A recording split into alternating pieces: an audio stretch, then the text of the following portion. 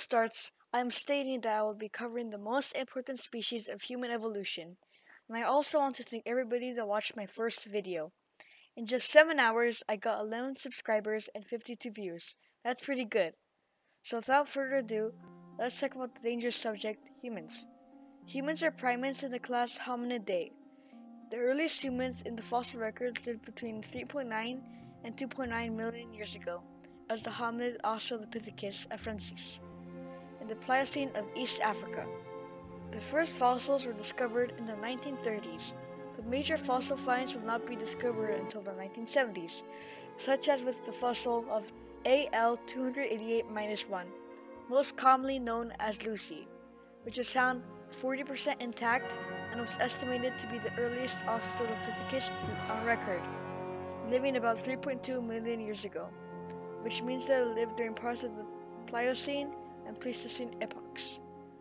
What made Australopithecus a hominid was its cranial vault, which was slightly domed, its 400 cubic centimeter brain size, with the size of chimpanzees, and its opposable thumbs. It also had small canine teeth and a body that stood on two legs that regularly walked upright. The diet of this early human consisted of leaves, fruits, seeds, roots, nuts, insects, and probably the occasional small vertebrates like lizards.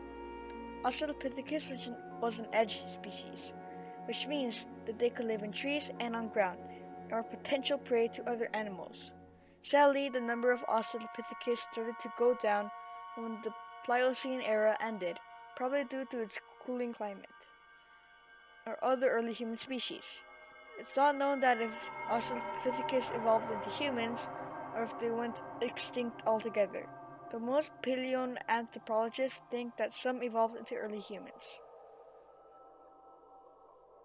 The next major species in human evolution was Homo habilis, which had a slightly bigger brain size of 500 to 800 cubic centimeters, more vertical face of the snout, fingers that had a more precise grip, and most importantly, they were the first species to make stone tools.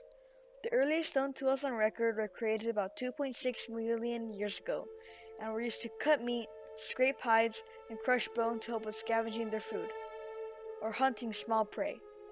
Most of the species Homo habilis went extinct about 1 to 2 million years ago, because they didn't change their technology, which caused their close relatives Homo erectus to beat them in every way. Homo erectus was a much more advanced relative of Homo habilis, appearing 2 million years ago. They were fully upright, and their brain size ranged from 650 to 1,200 cubic centimeters, with a more lean face and shorter arms with longer legs, making them look more like humans. According to recent studies, they were not as active as other hominins, and were more laid back to adapting to the environment. They also had more sophisticated tools such as axes, sharper cutters, cleavers, and scrapers. Homo erectus was the first species of hominids to leave Africa to travel to North America and to Asia around 1.75 million years ago, just because they wanted to. This shows how much potential and bravery they had, and they were the first hominids to cook food with fire, around 1.7 to 2 million years ago.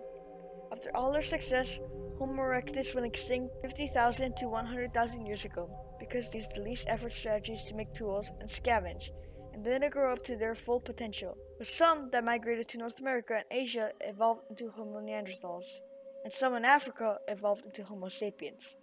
But I'll talk about humans in another video. For now, I'll talk about Neanderthals.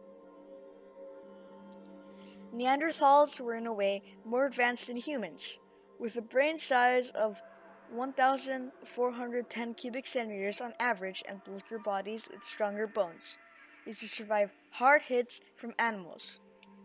They were strong and usually hunted face to face with fierce mammoths and rhinos, running up to their prey with sharp spears and using force weapons instead of projectiles. Again, Neanderthals lived from 400,000 to 40,000 years ago, during the Pleistocene epoch, a very cold time, so they learned how to make clothing and had big noses to warm the air they breathed. Neanderthals also had more sophisticated weapons, such as stronger axes, stronger knives, and they invented spears about 250,000 years ago. They were the first to make weapons out of bone, mourned their dead, and even used toothpicks to clean their teeth. They also had a simple language and frequently painted hunt scenes, hands, and symbols. Sadly, when Homo sapiens migrated over to their territory, they started to die out, because the cerebrum of Homo sapiens was proportionally larger than Neanderthals, causing them to learn easier. The Neanderthals then couldn't cope with the competition of the Homo sapiens. But some few Neanderthals partnered up with Homo sapiens, letting them to learn and evolve with them.